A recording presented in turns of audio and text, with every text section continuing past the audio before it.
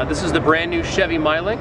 It's going to be available on the market starting this April in select Chevy and GM vehicles as an optional upgrade. It will replace your traditional head unit. You'll still have access to all your audio sources as you would expect, your AM, FM, XM. There'll be 2 USB ports in the center console, along with an auxiliary input and your Bluetooth connection. When the car is in park and not in motion, you will have access to the USB ports where you can view pictures and movies directly here on your dashboard.